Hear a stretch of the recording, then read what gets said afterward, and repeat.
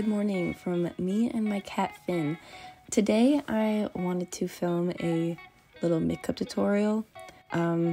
Disclaimer, I am not good at makeup. This is just my everyday, day-to-day looks. So first I start off with a concealer. This is the e.l.f. Hydrating Camo Concealer.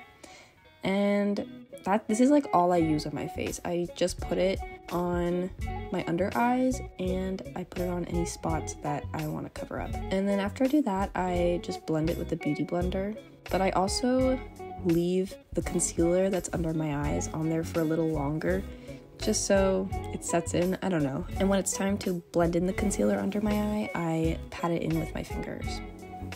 Next, after concealer, I go in with bronzer, and I just started using this one, but it's the e.l.f. Putty Bronzer, and I take it with my fingers and put it under my cheekbones, on my forehead, and I dab that in with my fingers. I also put it on a little bit on my nose and slightly under my chin.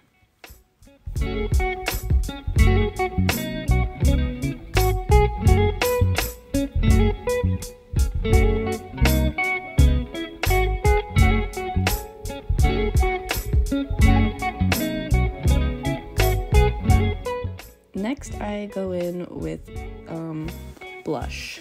And this blush is new for me. I'm trying it out. It's like the tiny version of the Rare Beauty blushes, but so far I'm really liking it. The colors are just like really natural and pretty, and they blend in so nice, so that's a plus. And they just make you look like you're naturally flushed, and they're perfect. Thank you, Selena. After blush, I go in with highlighter. This highlighter I've been using for so long. It's one of my favorites. It's the Maybelline strobing stick, I think is what it's called. And I just put that on my cheekbones, on my lip, on my nose, and underneath my eyebrow. For my lips, I'll get more into it closer to the end of the video, but to prep them, I use Aquaphor. Aquaphor is such a freaking lifesaver. It is the best thing on the planet. And I recommend for anyone out there who's looking for chapsticks, because none of them work, use Aquaphor. For my eyebrows, I go in with two e.l.f. products. One of them is just like an e.l.f. Precise, I think, brow pencil. And then afterwards, I brush them with the Brow Wow Gel.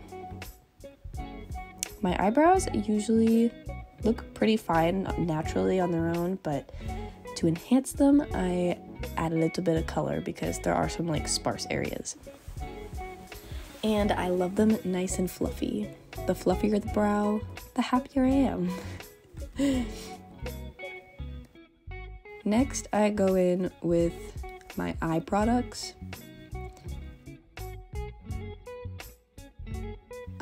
Before I go in with eyeliner, I actually put mascara on, so I curl them. And I use the Maybelline Sky High that is also waterproof. I find that my lashes just like don't stay curled throughout the day, and the only thing that will make them somehow stay curled is waterproof mascara.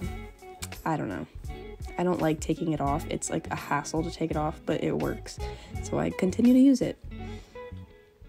And then after mascara, I go in with two Maybelline eyeliners.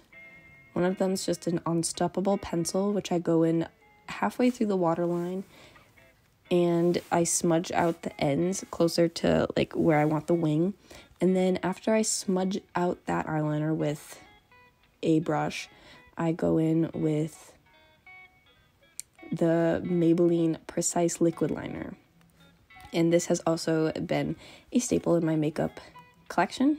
I don't really have a collection, it's very small. But I just love the little flick at the ends of my eyes. I think it just looks really pretty and really cute. For my lips, I go in with more e.l.f. products. This is the Hydrating Core Lip Shine. I'm not really sure what the shade is. It's like a nice corally bright pink, but It's very sheer on the lips, so it just like adds a nice little bit of color. And then because my lips are so small, I'll do anything that helps besides lip filler. I put on top the NYX Plumping Lip Gloss. I don't know if it does too much to my lips, but it makes me feel better about them. And after that, that is my final makeup look. It's just really cute, really natural, glowy, but it's a no makeup look. I hope you all enjoy. Farewell from Finn. He loves you all, and so do I. See you next time.